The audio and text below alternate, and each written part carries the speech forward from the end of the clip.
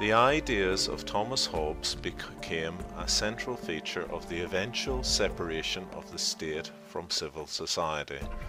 Hobbes was known for reading into society a state of nature. His view was that effectively everyone was in a constant state of war, always seeking to exert power and control over one another. Men, he argued, were in a state of unbridled passions and desires. They were unconstrained by law and the enforcement of contracts. This desire created a tendency of conflict of each man with every other. Society was therefore, in Hobbes' eyes, based on competition.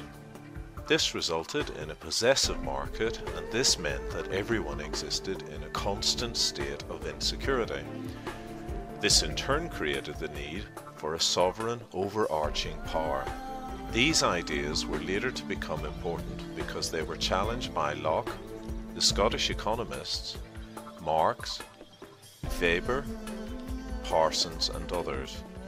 Hobbes' account, however, lacks any sense of group cohesion or any idea of social class. The arguments of Hobbes and others such as Locke justified market society and the eventual emergence of what was to become called the bourgeois sphere. Both Hobbes and Locke were called natural rights theorists because they transferred their ideas about the natural state of humankind into the state of society. This means that because we will naturally fight with each other, that we need the sovereign state in order to control us. Why is this important? Reading single ideas into the whole of society happens frequently.